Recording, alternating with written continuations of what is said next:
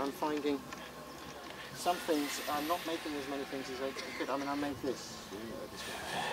But what I'm making at the moment is two oscillators, two sine wave oscillators, controlled by a little microcontroller. Then I've boosted those up to 50 amps capability, so with MOSFET transistors, power transistors. So I've now got these two oscillations, up to 40 megahertz. Right, which is a real chip. So I can now make oscillations whatever I want. So these are for experimenting with cracking water and resonance. Plus, I see. So you're looking at different. That's one. That's between the two sides. And the effects it has on physical and I can phenomena. change the phases of those two as well. And also, you're going to love this one. I've bought two ultrasonic speakers. This is a thing that I'm building at the moment. And one of them makes a 20 kilohertz sound. You can't hear it. It's like 25 kilohertz, 30 kilohertz. You can't hear it. And the other one, you have doing the same, 30 kilohertz. Except this one, you modify with a microphone. So that this one, you change the frequency with the microphone a bit. So it's still above what you can hear. However, the interference pattern between the two, you get audio, right, heterodyning, at a distance. In other words, you point these two things at someone, but then where they interfere, you get sound appearing in space. Bingo. That's what I'm building at the moment. Which means that you could be walking along, somebody points this at you. There's a voice, right here. It's magic! How the fuck did that happen? He can do magic! Right, I will contact you later when the show's in full swing. So I'll be back. Oh, I want to see what we're... Just come on. There's been one way so far. Here. No, that's fine. Lots to talk about. Do. Okay. Right. What we're going to do, right, is metal in water. Right. Okay. That's all it is. So you can imagine two plates, right? And one of them's connected to that and one's connected to that. I've just got lots of pairs. All right. Hi, darling. All the odd ones are connected to that side and all the even ones are connected to that side. Okay. It just means I can cram more plates into a small space. You got it? So they're like that. Okay. But this is one connection, that's the other. That's all they are. Got it? More of them in a squished space. But you could do it with just two. Then, solar panel, if I stick that on there, right, it doesn't matter brown, red, blue, black, whatever, that will start a little bit, maybe we'll have to get a battery. I don't know if they want to go to... Not much happening there, is there? Not a lot of sun. If you die, then you have to go. If you look carefully, I'm sure we'll get a bit. Tell you what, let's try two together, and then I think I'll get a battery. Because it's, look, you can just start seeing a little bit in the middle. But there's just not enough sun here. So what we'll do is if I join these two together in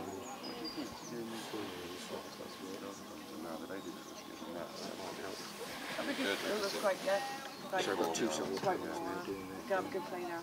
Yeah. Exactly. Oh yeah. Do you know if the guys are around? There's only the lady around. You get the two solar panels into the sun.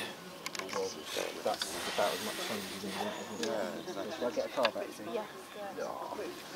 So if we were to use this on a vehicle, you would use with They all laugh because of the great ones. But they did, yeah. Everywhere. you could use with a car battery and panels.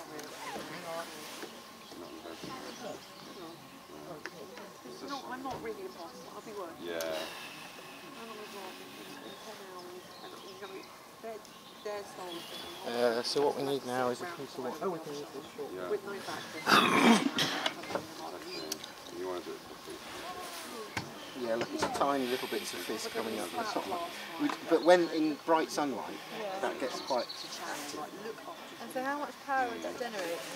Well, this is a little demonstration model.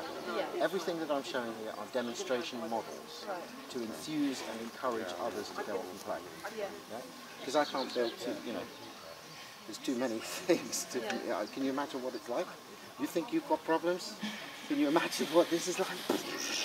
I've got solutions to everything. Do you know what I mean? energy sources for mankind for the next 1,000,000 years. That was sorted about 10 years ago. No, not 10, about 8 years ago, 7 years. Oh fuck, simple as that. To sort mankind out. You know, I'll tell you, if you come to one of the talks, you'll hear what it is. What should I just tell you? We are standing on a ball of fire. Aren't we? It's a ball of fire. We're sitting around the top crust, and we're standing on the top. Oh, we're going to get where are we going to get away? It's a ball of fire. It's a sun. It's a nuclear reactor. The Earth is a nuclear device. It runs on thorium and deuterium. That's what makes the heat of the Earth. Anyway, look. So if I put this on there, you're not going to see anything over there. You need to come close if you wanted to see anything. Discovering how we're going to power my vehicle. Yeah. People are going to love this any minute now. You wait and see what happens. People love this. As long as this one's working, it should be. There it comes. Yeah? So all we've done is we've got plates of metal in water, Right. connected to a battery. Now I've put also 2 drops of washing up liquid in there to catch the bubbles. And the purpose for that is if somebody's got a light,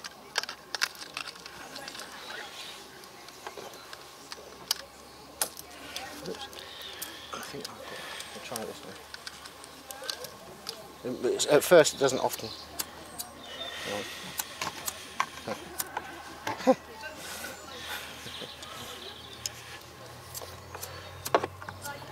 No, it's too frothy. It's too frothy. No, it's too frothy. Hang on a minute. If we try and take some of this out, because that's actually hydrogen and oxygen mix.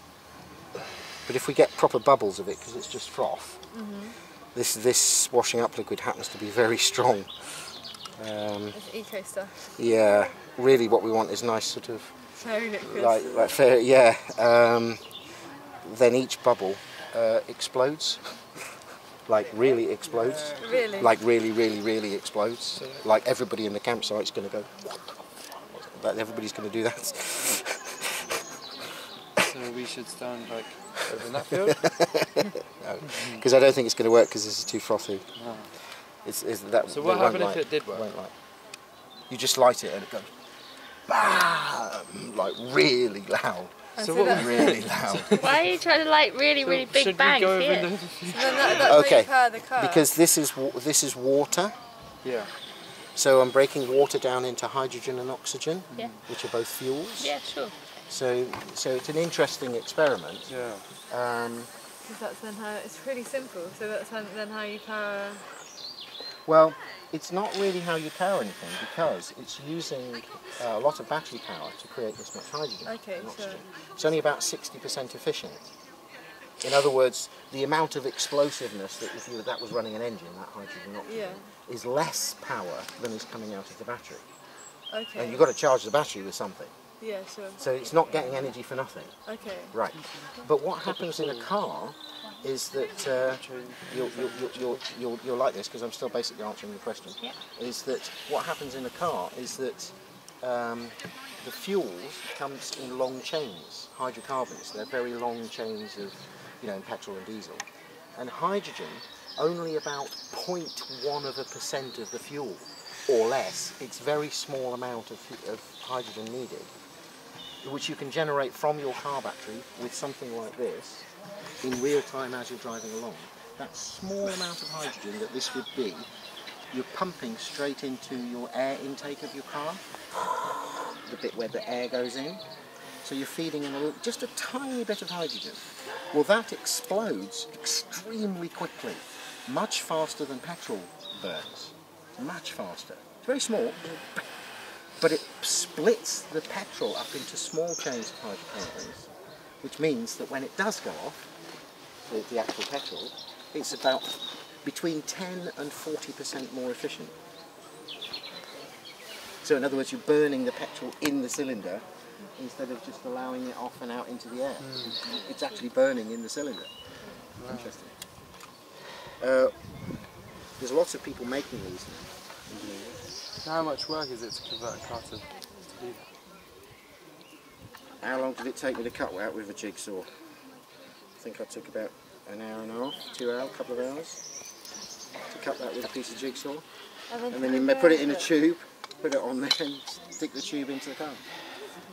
What you have to remember about what I do is I demonstrate things to people. And so I had one company that some people met me at a festival and they just went, they went off, spent 25,000 quid, they built up a company, sold loads of units, got loads of units all set up. That's what I'm trying to do. Because I've got so many things that if I tell you, you'd go, you must be crazy, why don't you do that now? The planet needs that right now, why don't you do that? And then I said, well, you haven't heard about this one. And then they go, oh my God. Too many things, so I can only show little models to get people interested to do things themselves. Come on, but it would be nice if we had big bubbles, wouldn't it? Because they're very bangy. It's too frothy. That was that place I was talking to you guys about earlier. And they do raw food and stuff as well. Where is it? It's at the top of the high street. No, it's just next to Tallis Wells, opposite Tallis Wells. But it's the kind of thing that you guys would be. What's that? Do you work there? I have been. I do some stuff there. I do work. Yeah. Cool. Maybe on Monday. Yeah, go and visit. They do raw food. Oh, we're going to have loads of time to come to us. Yeah, I think. I'm going to give you that back, but I'll remember it's there. Take it. See these solar tubes? Yeah. No. Feel the end of them. Careful. Ah, yeah. What have we got there? Actually, if we leave this out here in just that much sun for another 5 minutes, that will give you blisters. That hot. So I'm designing a cooker. Hiya. Oh, hiya. I'm designing a cooker that operates off these. So it's just a pot, put it out in the sun. All right. Fine. You've made this? No. This is a standard solar tube that you see on people's rooftops from creating hot water. Right. Yeah. But I'm working on creating this, because I use this as my kettle. Yeah. You just pour water in this kettle. What sort of temperature is it? Up to 60, isn't it? no, these go up to 150 degrees centigrade. Wow. If you're in a proper setup. Yeah. But if you're operating it without this, so because this gets extra heat, then yeah, you're up to about 70, 80 degrees centigrade. Right. But that, in another 5 minutes, even in this, yeah, you really burn yourself. It's amazing. What do you use the coil for? Tesla coil. It's something that I've been demonstrating for a long time now. Mm-hmm. And when I first started doing it, not many people had heard of Tesla. Yeah. And so it's been quite good to see so many people have built Tesla coils, and I like to see people experimenting and doing things and making things. But as a research tool, it's shockingly amazing in terms of possibilities. You know, I think that once you've got energy rampant like that, you can really start looking. Well, what is energy?